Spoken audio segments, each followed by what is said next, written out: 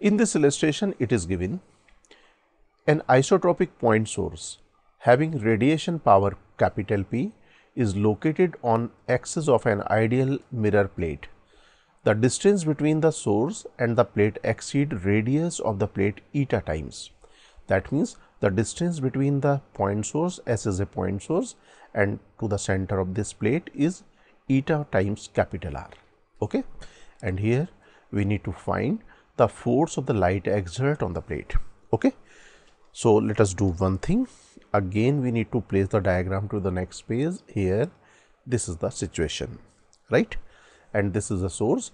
And here you can observe the distance of each and every point on the surface from the source is different.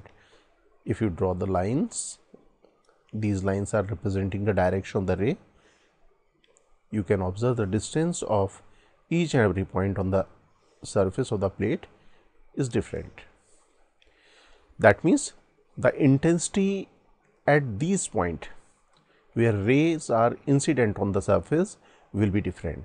That means the intensity of the radiation is not constant over the surface. Also, you can observe the angle between the direction of the radiation and normal to the surface is not constant. You can observe here normal with normal, this angle is this, suppose this angle is theta 1, right, and suppose here the angle is theta 2.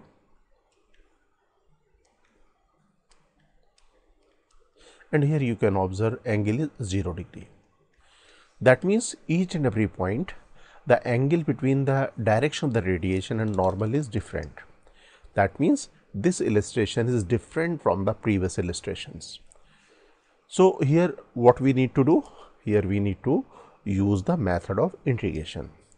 For this purpose, we need to explore a surface over which the intensity of the radiation may constant.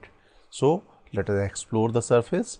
Here we can do one thing. If we draw a ring like this of radius y and thickness dy, we can observe here each and every point on the ring is equal distance from the source. That means the magnitude of the intensity of the radiation is constant. First point. And second point, you can observe here the angle of inclination of the direction of the ray with a normal to the surface of the ring, because this ring will also have certain area. Say this area is dA. So here we can observe the area vector dA and direction of the radiation motion is constant over this ring surface. Okay. So it is better to take a ring of radius y and thickness dy, right? So let us do one thing. Let us start a ray from S and incident on the ring surface, this one. Let this angle with the dotted line is theta, this angle is theta. That means we can say the incident photon are making angle theta with the dotted line. You can say this is also the axis of the disk. Okay, this is the normal, this one is the normal. That means this angle is also theta, because this is a mirror. That means the angle of incident should be equal to angle of reflection. That means the photon will reflect back like this, right? These are the reflected photons. That means this angle, if theta, this should also be theta. Okay. Now we need to find the intensity magnitude over the ring surface. Let us take the distance of this point source to the ring is small r, right? And this is a point source. We can find the intensity by using the formula power divided by surface area. Here you can observe, if we take a sphere of radius r, we can say the intensity of the radiation will be constant over the sphere. That means power divided by 4 pi r square will give the intensity of the radiation at the ring position or ring surface, right? So this is the intensity of the radiation over the ring surface, right? Now let us calculate the linear momentum or momentum per second of the photon striking the ring per second. We know the formula for the constant angle and constant magnitude of the intensity. Here let us consider this area as dA, this one, this area is dA.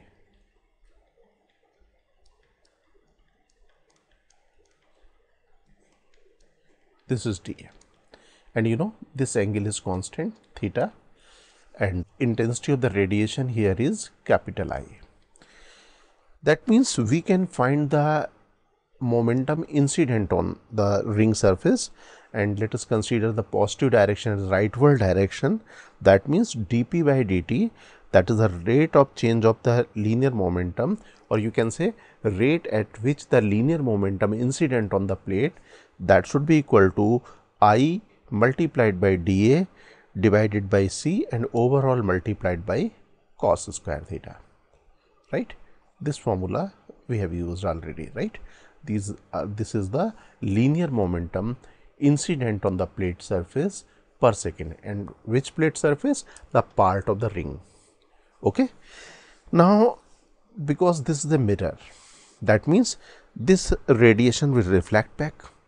That means it will move in the negative direction, because we have considered positive direction as rightward direction. That means the momentum per second reflected by plate, that should be equal to dP by dt, that equal to minus I divided by C dA cos square theta multiplied by rho, and rho you can say it is a reflection coefficient.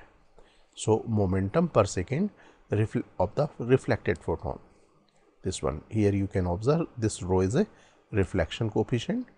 That means if it is 1, that means 100% of the radiation is reflected back.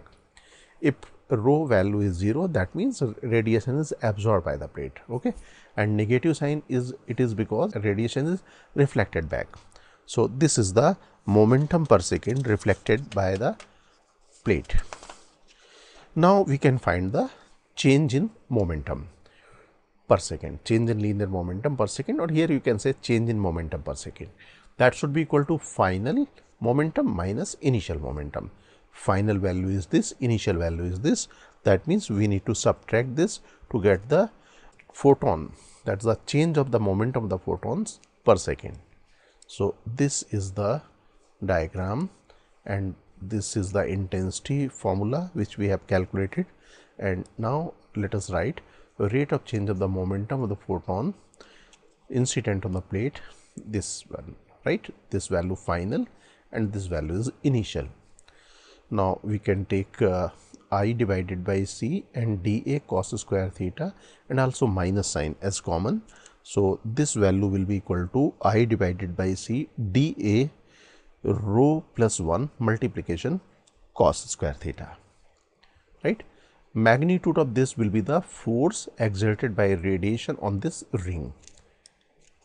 This is dFn, and direction should be this one, rightward direction. Okay. Now, this plate is a mirror plate, and it is reflecting 100%, because it is not given, it is given only that it is mirror plate. So, here we are considering that plate is reflecting 100% of the radiation. That means rho should be equal to 1. If rho is equal to 1, then magnitude of the force should be equal to 2I divided by C dA cos square theta, right. Now, we can substitute the value of I. I is the intensity, that should be equal to P divided by 4 pi r square, and dA, that is the area of this ring, this should be equal to 2 pi y multiplied by dy. So, let us substitute these values. Okay. Now, we need to integrate this function. So, let us do one thing, let us write this expression to the next page. This is dFn. Okay.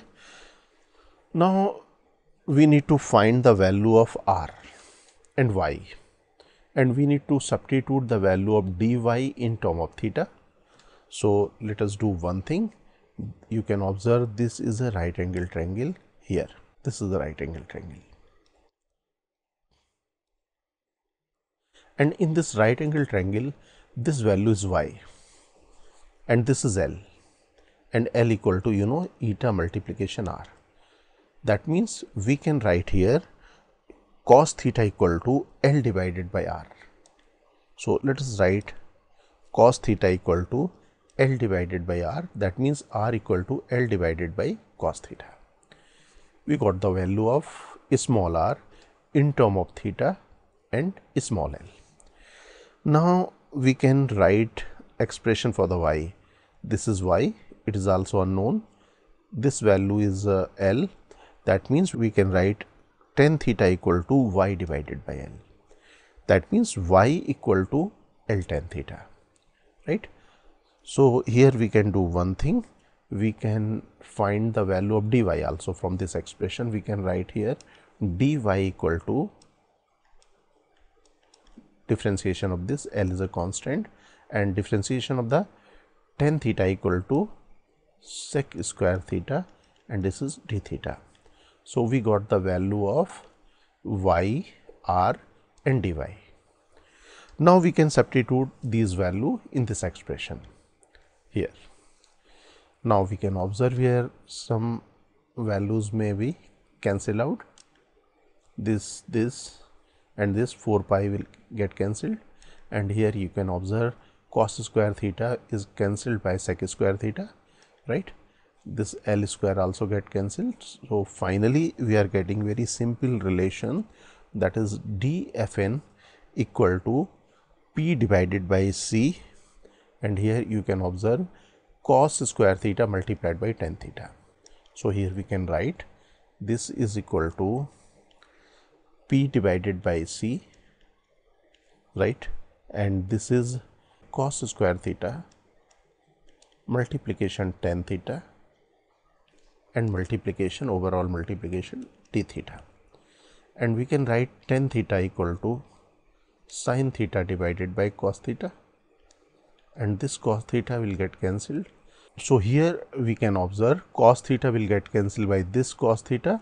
Finally we get the relation P divided by C, and this is sin theta multiplication cos theta multiplication d theta. Okay, so we can write the value of dFn, this one. Now finally we need to integrate with the proper limit. We can write this relation dFn equal to P divided by C sin theta cos theta multiplication d theta. We know the limit of theta. Limit of theta is here, you can observe this is 0 to this value. If I join this point to this point, that is the maximum angle made by the line joining the source, and the end point will be the maximum limit of the theta. Okay, so let us write this relation to the next page, this one, right. We will use the substitution method of substitution for calculating this.